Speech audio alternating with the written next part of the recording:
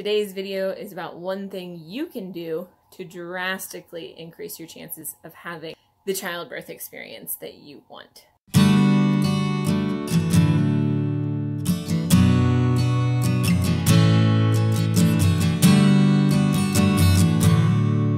Hey new mama, it's Ellie. Welcome back. If you're new, hit the red subscribe button down below so that you don't miss my next video. Today I'm going to be talking about writing your ideal birth story, the difference between an ideal birth story and a birth plan.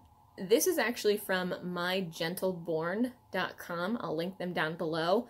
It just gives a really clear description of the difference between the two.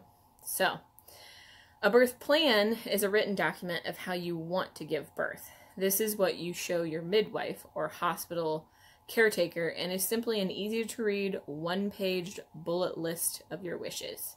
An ideal birth story is your personal idea of how you want to experience birth. It's all about your feelings. In your birth story, you'll write how you want to feel and experience your birth. It can be 1 page or 100.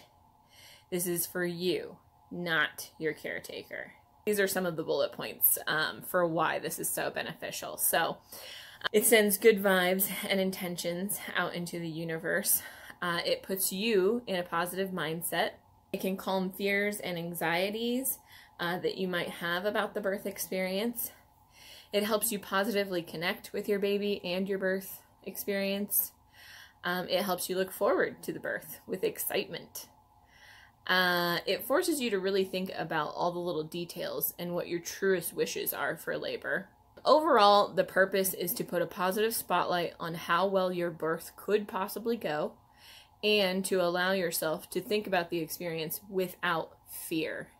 Here's an example of my experience with the ideal birth story.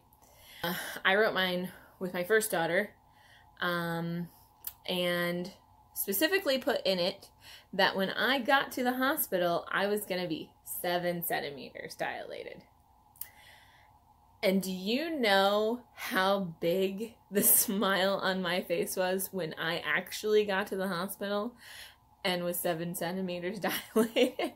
I kid you not, I know that we didn't actually high five, but my husband and I were both so thrilled to hear that. It was like we high fived.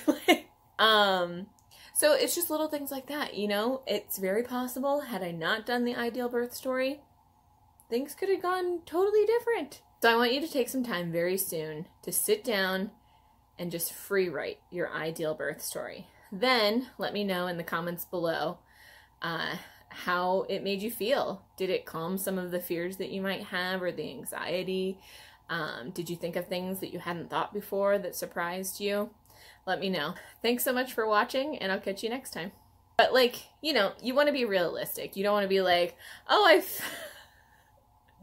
you don't want to be like, oh, I felt a weird sensation and then poof, I had a baby.